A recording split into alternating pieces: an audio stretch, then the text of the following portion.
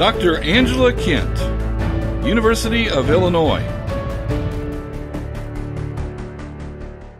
With our initial NREC project, we were interested in enhancing microbial processes that kept nitrogen in the field. So the transformation of nitrate, which will leach out of the field, to ammonium.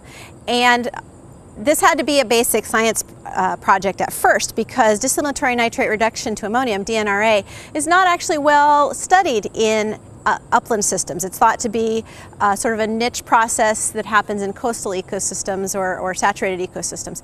So the first we had to demonstrate, is this happening at all in agricultural fields? And it is. And then we had to understand what the ecological drivers were. And then of the ecological drivers of DNRA, what of those drivers can we control through agronomic management?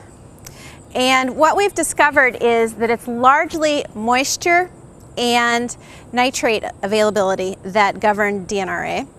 And what's really fascinating to us is that dissimilatory nitrate reduction to ammonium, that the reduction of nitrogen happens at moisture levels where denitrification isn't possible. So there are some situations in which we can depend on DNRA to keep nitrogen in the field. And then I think coupled with some of the other nitrogen cycling processes that we're studying, we might have like a whole suite of microbial processes that can help us enhance nitrogen retention in agricultural systems.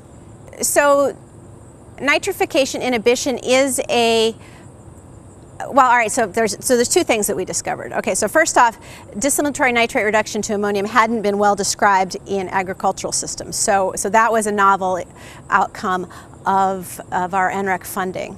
We also didn't really understand the controls, the ecological controls on DNRA. So that was another important outcome of our NREC funding.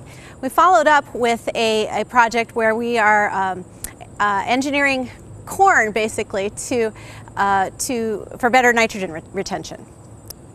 Our new project is in conjunction with Fred Below, and we're looking at the effect of biostimulants, but then it's also synergistic with other funded work that we have, where we are looking at enhancing nitrogen retention in corn through production of allelopathic exudates, so corn root exudates that inhibit nitrification. Now, this is a capability that is missing from modern corn, but we discovered it in our explorations of ancestral corn. So ancestral corn has the ability to inhibit the bacterial function of nitrification and enhance nitrogen retention.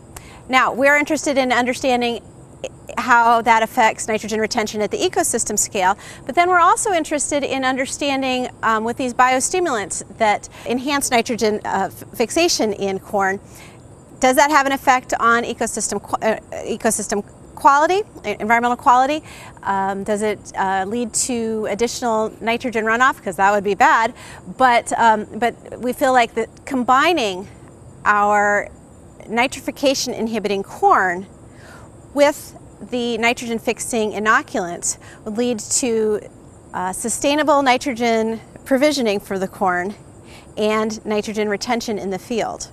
And so we're super enthusiastic about this project. I have a number of students who are involved in this.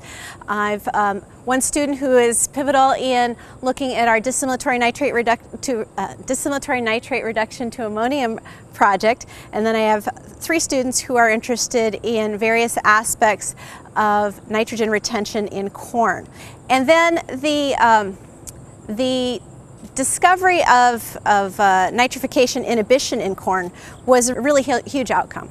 The capability of inhibiting nitrification is known in other grass crops, usually more wild things. So like wild relatives of wheat and barley, sorghum can inhibit nitrification, but that's never been observed in corn. And so our discovery of the ability to nitrify, or the ability to inhibit nitrification in ancestral corn, and then demonstration that it can be that capability can be integrated into modern corn, was a really important finding. And then we're exploring the actual application of that for nutrient retention through NREC funding.